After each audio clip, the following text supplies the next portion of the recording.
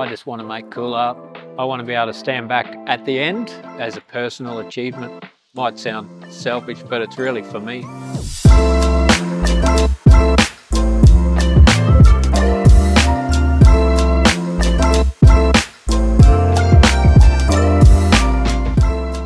My name's Lavinia and my business is Art by Lavinia. The mural that I've designed up for here is showcasing two of our endangered species here in North Queensland. So we have the double-eyed fig parrot and the mahogany glider.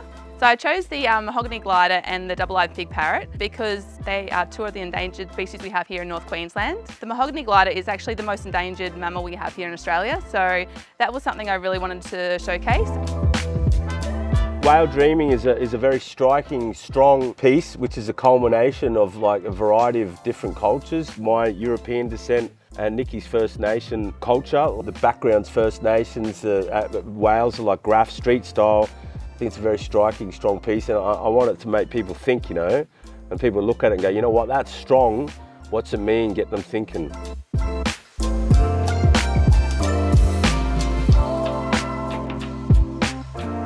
The piece is called If We Protect the Land Will Protect Us. So each species is endangered in the region, which is why I've chosen the spotted quoll, the red goshawk and the hawksbill turtle.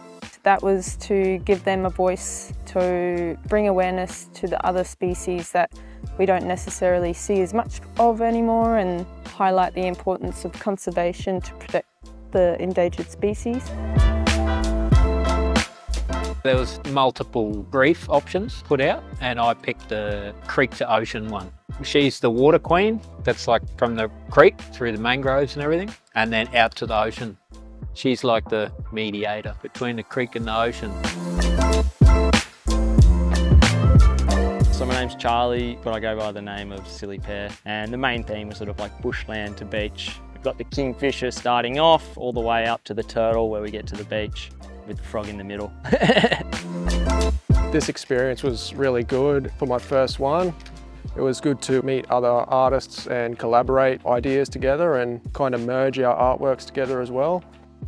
Being a mural artist is normally a pretty lone job. You're by yourself most of the time, so having an awesome gallery team here to talk with every day, all the artists have been incredible. We've actually managed to blend all the murals together. So originally we had individual designs, and instead of having that straight line divide between them all, we've managed to merge them all so they cross over.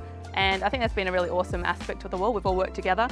It's been exciting to share my culture and my artwork, my passion, you know, with other artists. Townsville Council is really good at giving local artists opportunities. It's a great opportunity for a lot of locals to get together and even some people out of town. Massive shout out to the Townsville Council and Townsville City Galleries for all the background work they've done to get this project off the ground. They've had a massive lead up to what we've done today, so us guys have just come in at the end and put our artwork up. This is what we do every day, so it's not a big deal to us, but for the guys that have done all the background work, it's incredible. And hopefully this is the start of something positive and something that really can showcase that we can do that here in Townsville.